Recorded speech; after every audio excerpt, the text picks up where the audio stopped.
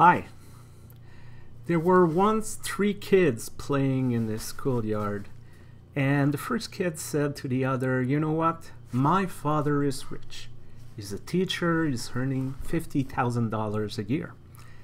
And the second kid said, No. My mother is rich. She's a judge, and she's making $250,000 a year." And the third kid said, No, you don't get it. My father is really rich. He's a United Church minister. I don't know how much he makes, but it takes 4 people each week to collect the money people wants to give him. Yes, today we will talk about money. Don't be afraid. Don't feel that you have to hide your wallet or your purse. I will not send in hell or heaven people according to how much they will give. I will not ask you to click a button to give money at the end of this clip. No, it's something else. And I don't know why. Well, I have an idea why, but for many reasons, when we talk about money, when we talk about stewardship in our churches, people are uncomfortable. It's almost like if it's something that is dirty, something that is not holy, that is not for church, and it's very strange. It has become one of the taboo in our church today. I laugh sometimes when I could say a minister can do a series of sermons on human sexuality. It will fly, but money, ooh, no. This is inappropriate. But when we think about it, we look at this. This is not, well, it used to be paper, but now it's plastic with some colors, some numbers, some, a picture of face. And this object does not think, does not talk, does not have the power to influence our mind or our lives. This is, when we look at it, this is a tool. It's like a hammer. I can use a hammer in different ways. I can use hammer to hit someone in the head and kill that person, the most extreme example. Or I can use the same hammer and build a house and go for Habitat for Humanity, for example, and help someone that I may not have even met. In the same way, money or time or everything, talents, all the gifts we can share to the church are neutral.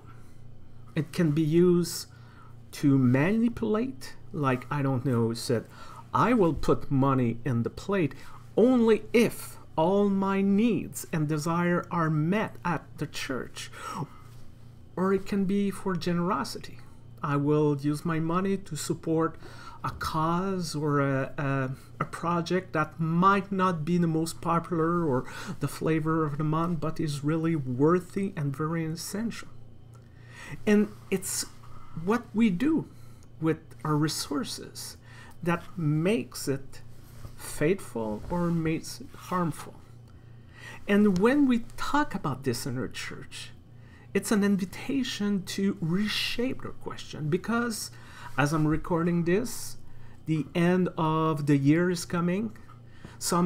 Maybe some churches and most likely treasurers in the churches start to feel nervous. Are we going to meet our budget? Will we have enough money?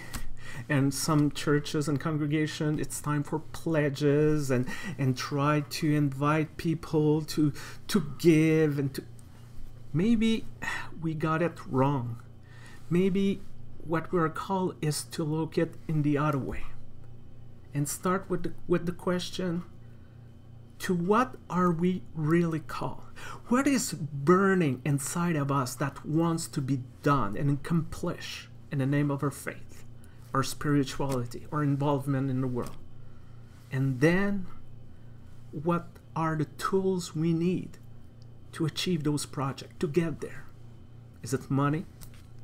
Is it volunteer from time for volunteers? Is it people offering music? Is it a phone call? It changed the narrative. It's not necessarily how much do you give, and it's not about hierarchy of the big donor that have a lot to say about what's happening and the small donor that don't feel important enough to speak in a meeting. It's that what do we want and how we get there.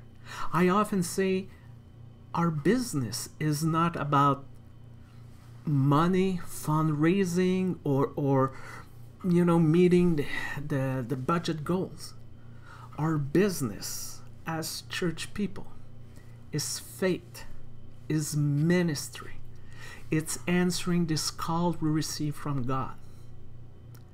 So I hope in all your contexts, when it would come to stewardship, when it will come to money, the survey of time and talent, all of this, it's always start with what are we called to do and be in our context in this time and place, and then looking for ways to invite people to give and offer what they have to offer. I hope that will help you in your reflection about this. I hope that I will see you soon. Until then, I remain Reverend Stéphane Vermette, the lectionary man. Take care of yourself, and bye-bye.